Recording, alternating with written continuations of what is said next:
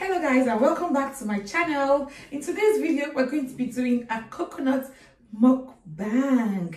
I never heard about the concept of mukbang until I joined the cast of YouTube.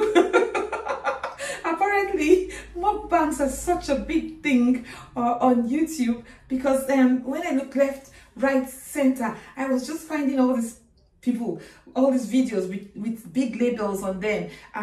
Rice and stew mukbang, jollof rice mukbang, fried rice mukbang, salad mukbang, watermelon mukbang, and I'm thinking to myself, what on earth is a mukbang? What is a mukbang? So today I'm going to be doing a coconut mukbang. If you haven't heard of the concept of mukbangs before, sit back and watch, and maybe you tell me more about it in the comments section.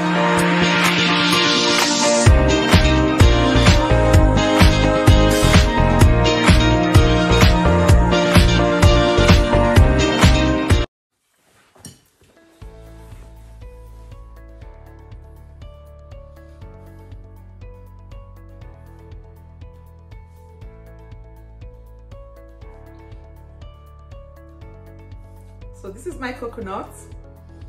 When I first started to do YouTube, I found it so weird, I found it so absurd. The whole idea of a mukbang, I could never get my head around it, you know? How can you just, how can somebody just come to the internet and put up a video and all they do in that video is put a heap of rice in front of them or a heap of fufu and soup in front of them, pounded yam and egusi soup in front of them, and begin to bring down that mountain, and that's all they do for that video. I could never get my head around it, but I was so wrong, because as usual with myself, when I don't understand things, I start asking questions. I googled, I looked left and looked right and asked a few people, and they then made me to understand that in some parts of the world, some people struggle finding someone to eat with. Yeah, and not just in some parts of the world, in most parts of the world, some people do not have like a family where they have brothers or sisters or even friends or anybody to eat with. So a mukbang gives people the opportunity to have a chit chat with somebody whilst they are eating. So for example, now as I'm eating this coconut and talking to you, you can go and, oh, she's doing a mukbang, you can go and grab your own plate of food and sit down and maybe have your snack or whatever you want to have, and sit down, and as I'm talking, you're listening to me and you're eating as well, and both of us are eating together.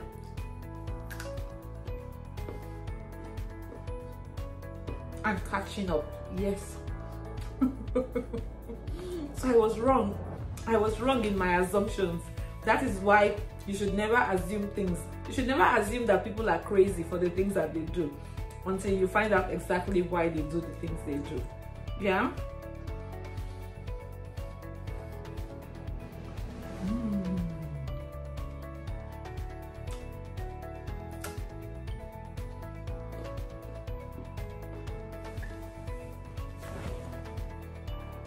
My video is coconut mukbang.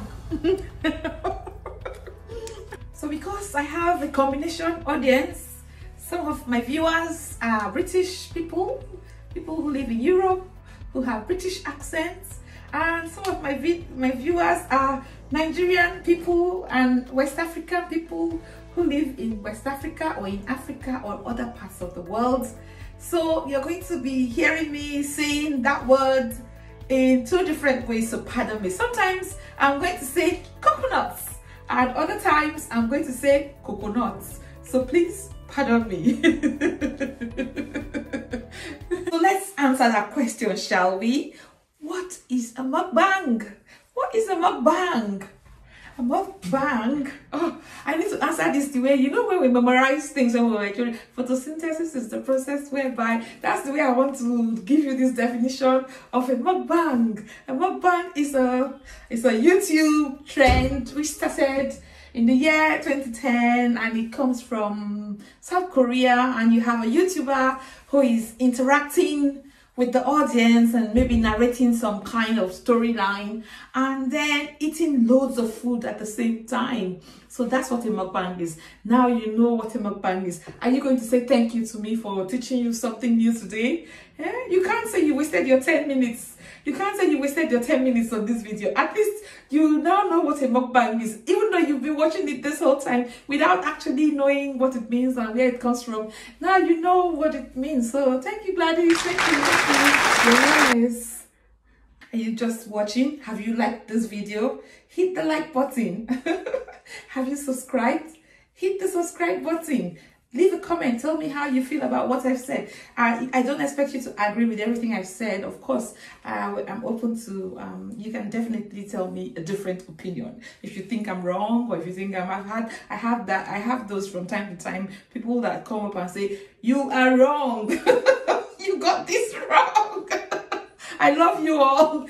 I love the whole shebang. So that makes it even better. Yeah, a different opinion from time to time. Thank you all. Yeah. So this is some coconut thing that we got from Costco. It says genuine coconuts. I just love how they've like scraped all the skin off it and make it look so fancy and imprinted that name on it. Yeah, I think it came with like a stick and this straw. So you're supposed to like use the stick to like, you know, these 3 holes that are usually in a coconut. One of them is breakable. One of them is something is like hole that you can easily use to gain access into the coconut water. Who likes coconut water? I used to queue up as a child. I used to like, oh mommy, please now, please now, let me drink. And when they give you that cup to drink it, you try and make sure you go up as much as and be as selfish as you can. Don't remain for the rest of the gang. Okay, I think I've lost the stick. There were 2 coconuts in one pack, and I had one the other day. Coconut is very fleshy, and the juice that comes out of it is very sweet. I don't mean the coconut water, I mean the coconut juice itself is very tasty. So yeah, I'm going to use this to help me. I have to find out which one of them now is the one that gives me access into the coconut. So you have to just keep on trying them. You see? So I think it's that one. And once it's open, you can use the straw. Ooh, that looks so nice. See? I've opened it. I'm going to use the straw now to drink that coconut water.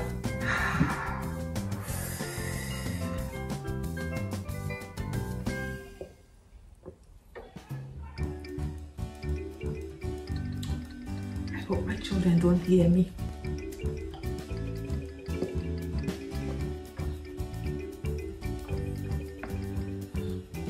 Oh, so refreshing. One day I got into the shop and I was going to buy some coconuts.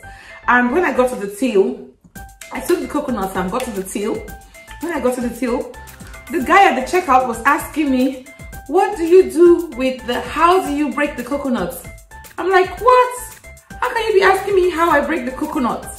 Why are you asking me how I break the coconut? Because it's so hard and I don't know how to break it. I don't know how to gain entrance into the coconut.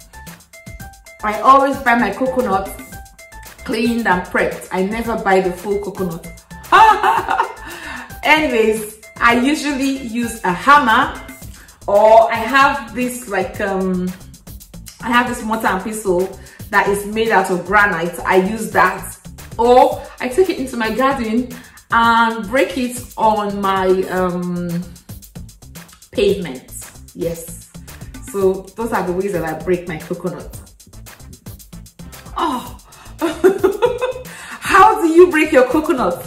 Let me know in the comment section how you break your coconut. And of course, if you live in Nigeria, the whole coconut process is like, you know, you get the full fruit with all the, you know, now this is processed. If you were living in West Africa, this is processed. You get the full fruit and you break it open with a knife before you get to this part. And then when you get to this part, You then get the juice out. You know, you open it with something and turn it over into a cup and get all that juice out and get the children to queue up and put little drops in their mouths. And they'll be like, oh, please now, I want to hear that. Oh, you finished it. Remain now, don't finish it. Yes, so how do you break your coconuts? How do you gain entry into the coconut? Guys, I know you found it very interesting. Let me say it in my French accent. Intéressant. I know you found this video very interesting because I'm sure when you go shopping this week, you're going to grab a coconut to come back home and have a sip and enjoy some coconut water and eat that juicy fruit, yeah, and maybe even make coconut oil from it, or maybe even make coconut cream from it, yeah. But I know that you really found it enjoyable, interesting, fun, but every good thing has to come to an end. So therefore, this is where I'm going to end this video. So thank you so much for watching. Thank you so much to all of you who always come down to watch. I do appreciate all your love and your support. Yes.